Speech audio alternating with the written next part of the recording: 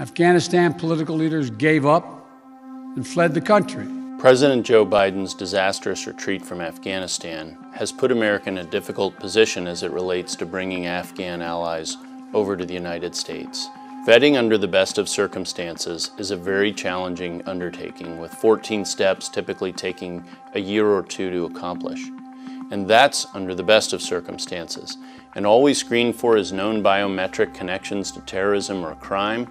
There is no ideological screening for the threats of radicalization people from Afghanistan may pose.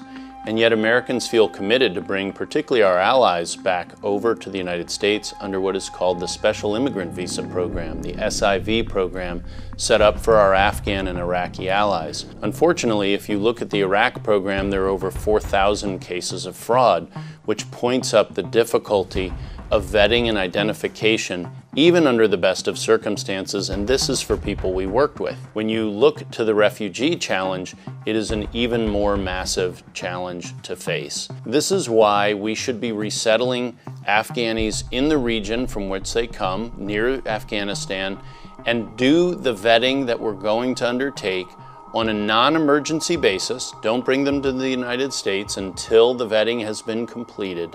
Keep America safe, as that should be our first priority, while we work to keep our commitments to our Afghan allies who we did get out. Tragically, the State Department has admitted they left over half of those they expect as our Afghan allies behind the lines in Afghanistan with the Taliban, along with numerous American citizens.